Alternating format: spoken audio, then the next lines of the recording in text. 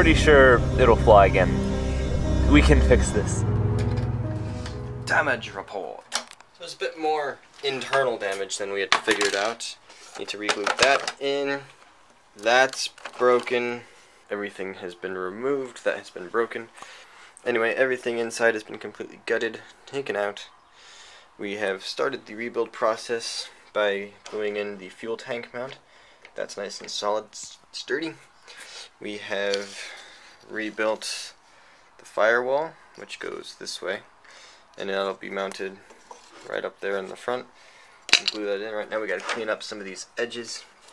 As you can see, the wood here is completely exposed because we had to take the monocoat off because there was a nice big crack all the way down this edge, from here all the way back to here. So we've re-CA'd that together and epoxied up here while we did the fuel tank mount, because there was a nice big hole. The hole was on this side. So anyway, we'll probably need to CA this edge as well, which we haven't done yet. So that'll be the next thing we do. But right now the next step is to remove the main landing gear, which is just this right here, because we lost that clamp. So we'll bend the wheels back straight again, and that's the next step. This is where I'm at. We have the plane. We have a new firewall. It's not installed, it's just placed there so I could figure out where I need to Dremel it to make it fit in there perfectly. The original firewall, it cracked and split, and that was not good. So we have double layered it. We have 1 and 2, so that way the firewall will be twice as strong when we put the blind nuts in. So now I need to take my engine mount, find out where all the holes need to go.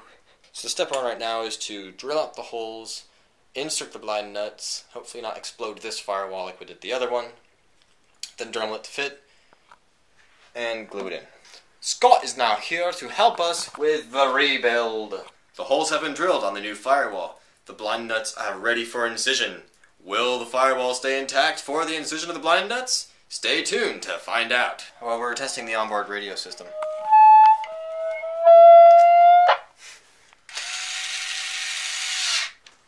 Incision of blind nuts.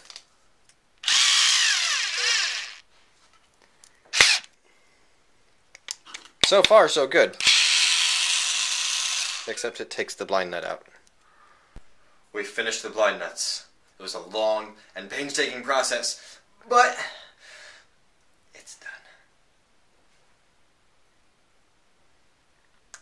We're drilling the center hole in the firewall, so that way we have room for fuel and stuff.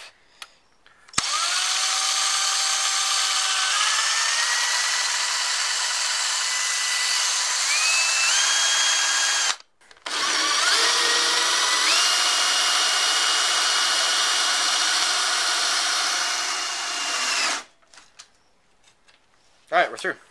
New firewall has been made. It's time for the incision. Installation. We're inserting it into the aircraft. That would be an incision. Is cutting into it. There's nothing to cut into here. Incision. We're inserting. No. Fine. No. It's time for the insertion. Insertion.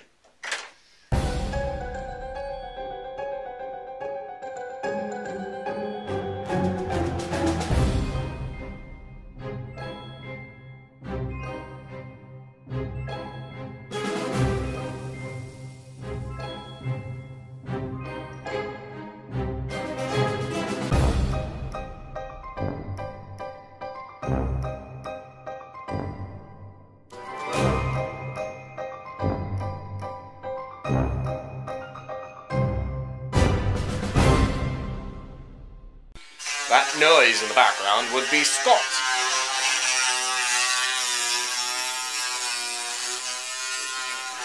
Scott is dremeling the wing so it is smooth on its end.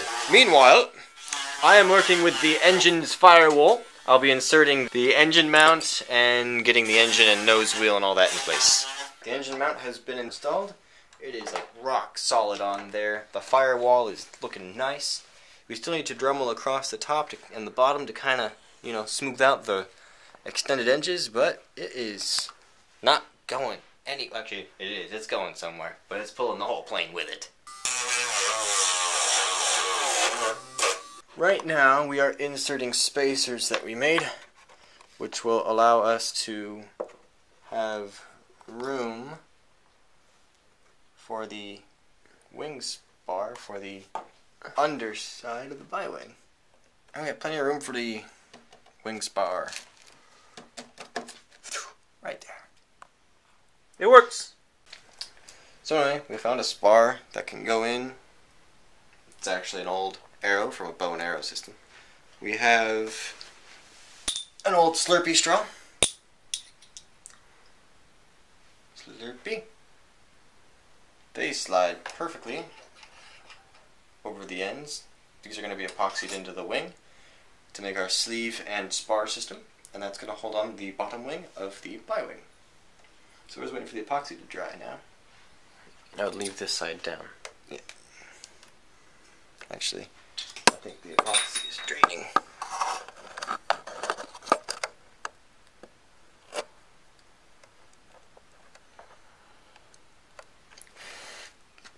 Scott has manufactured this beautiful fuselage cover on top of the fuselage.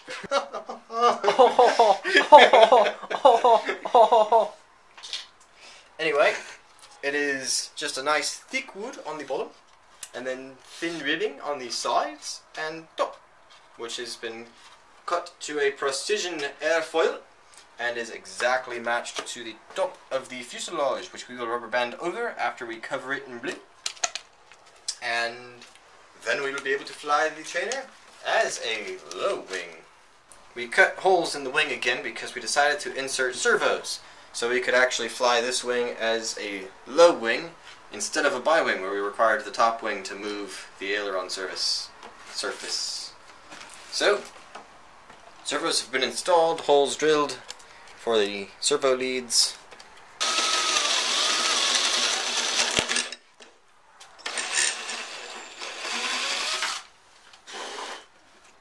Scott is inserting the wing over the tube, and this will allow us to see the low wing configuration so we can get the wings to be straight. There we go, that wing is good. Opinion? Words? It's all up to you. Words, anything?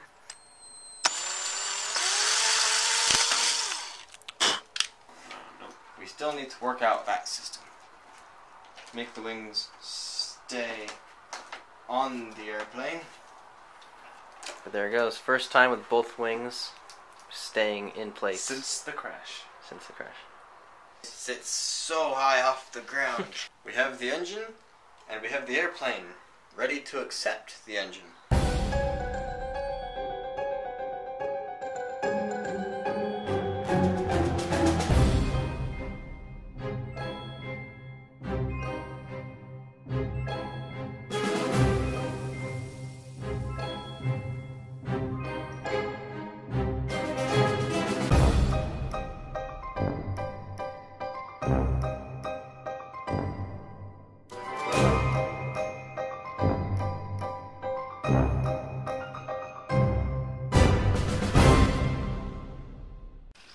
Elevator, fold up, fold down.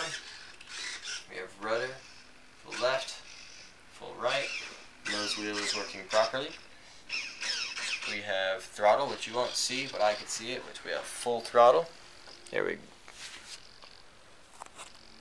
Let's go so the video's right side up. Full throttle, no throttle, full throttle. So that's working properly.